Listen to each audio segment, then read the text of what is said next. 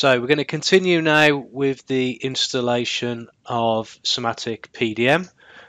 In this case we're looking at PDM version 9.1. So if you've got the CDs, you can insert CD1. That will be the first one we're going to look at, and CD2 is the device library. What I would say, the device library takes a long time to install off the CD. So if you can get the digital version of these packages, then I would recommend it. So you can see on my desktop I've put two folders, CD1, CD2, and if you have a look inside you get a self-extracting file. So this one, CD1, that's the PDM program, and then CD2 is the device library. Okay? And that's what I'm going to show you how to extract. So if you click on the device library, don't worry about the other files for now. It will start the self-extracting program. So just be careful here, because this is where we can get a bit trigger happy with the mouse button, because we need to make a mental note of where we're going to extract this to. Right? And the best place, let's say, is you create a folder on your desktop called CD2, and we'll put it in that folder, because you're going to need to reference that folder at a later date. So if I click next, it will start extracting these files. Now what I would say at this stage is this bar here that gives you the progress is no relationship on the actual progress of the self-extracting files. What I mean is, it will go to the end and it looks like it's finished, and you'll think that it's locked up, but it's still carrying on. So just let it go all the way to the end, be patient until it says finished. It's a lot quicker doing it this way than using the CD. So if we actually have a look inside the CD2 file, you can see now, look, it's extracting these files, and that's a way to check on the progress. So if you keep going back to this, and you'll see things happening. So we're going to leave that extracting, and this would be a good time to go and get your first cup of coffee. So there you go. The extraction is now finished. This is the screen that you need to wait for. Of course, the faster your PC, the faster this screen pops up. And if I click on finish, I can open the extraction, and I can see here is my library. So I have my FDI devices. As I said in previous, there's not many, but it's FDI ready. And then the main catalogue here, you'll see all of the different products for hard and Profibus, etc., etc. So it's a pretty big catalogue. So that's CD2. We'll come on to that one on the next video. So we're going to focus on CD1. So when it's extracted, we're looking for the setup application here. So let's start running this.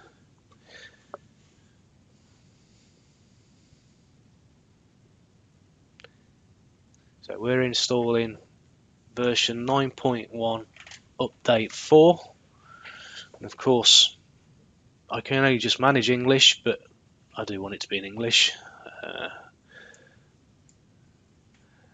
and because this is a brand new PC, this is the first issue I've got, I need to have this installed on my PC. So this is a standard Windows program.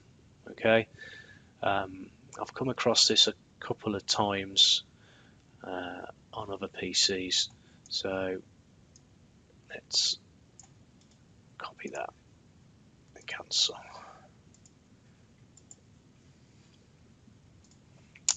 So we'll use Google Chrome to find that.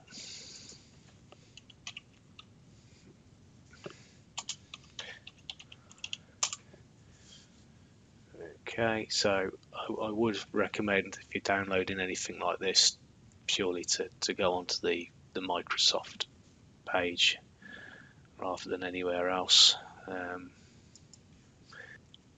So we've now installed that Microsoft program, so we'll try running the install again. So hopefully we'll get past that stage now.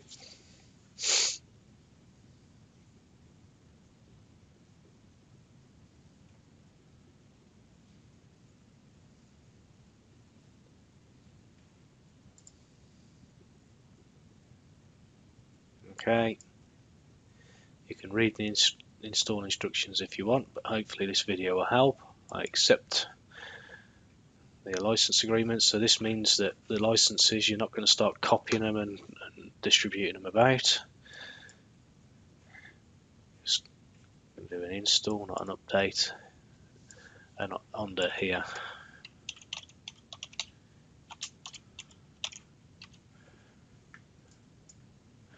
Now, this is the bit where people make the first mistakes. So what it's ticked is what it needs to install. Okay, the Step 7 OEM is a stripped down version of Step 7. If you've already got Step 7 installed, it will untick that. But because we're doing standalone, there's nothing else on this PC, or it might be a TIA portal PC, so which we haven't got Step 7 on. It will install that. The heart server is down here, so you can see the options, and all of these other options here we're not going to be using. So really it's the top three. We'll do videos, future blogs that talk about the server and the logon options, but to do standalone functionality for the standalone and basic license, it's just the top three options we need. Okay, so this is where it needs to grant itself admin rights, and it needs to have access to certain folders. So if you have got a PC with admin rights, this will allow, once you've installed it, PDM to carry on functioning. So we need to accept that. Next, and then we can see a summary of the products that we need to install, and it thinks that it's going to install that in 6 minutes. We'll see. So here's the first of the sub-programs, the Automation License Manager. This is a common license manager tool, for not just for PDM, TIA Portal, WinCC, and SIMATIC Classic. All those type of programs use the same automation license manager. Here's the components. So it's installing all the device drivers, and then it's going to proceed to the next two steps.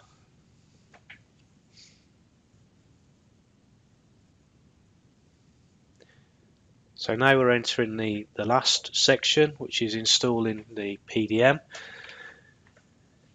So the nice thing about this, you'll see it pop up in a minute.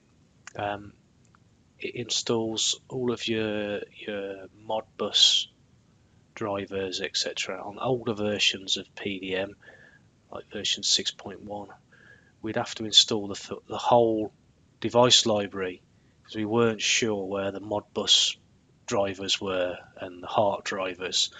So this is a small bit of the library with the profile specifics EDDs, get there in the end, sorry, for Profibus, and you'll see things like the compact field unit and some I/O,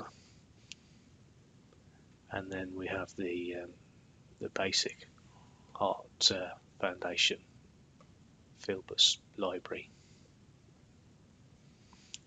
So when these go to green ticks, it's when it's installing it. So we are on the last part of the install now.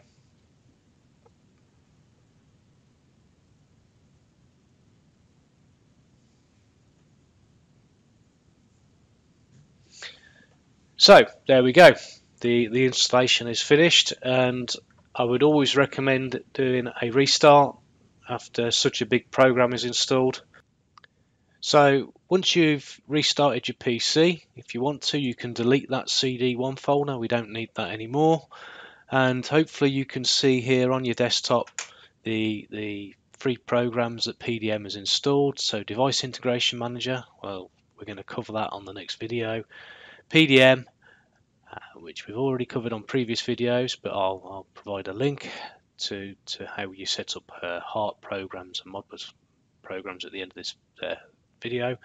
And then the automation license, which is the final part of the install.